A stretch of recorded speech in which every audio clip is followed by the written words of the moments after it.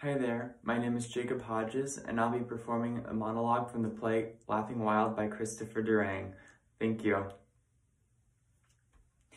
So, I was in the supermarket the other day about to buy some tuna fish when I sensed this really disturbed presence right behind me.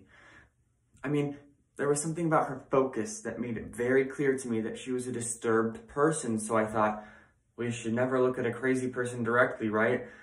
So I'll just keep staring at these cans of tuna fish, pretending to be engrossed of whether they're in oil or in water, and the person will then go away. But instead, wham! She brings her fist down on my head and screams, "Would you move, jerk?" Now, why would she do that?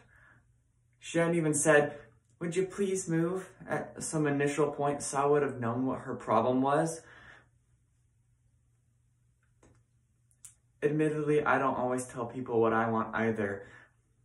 Like the people in the movie theaters, you know, who just keep talking.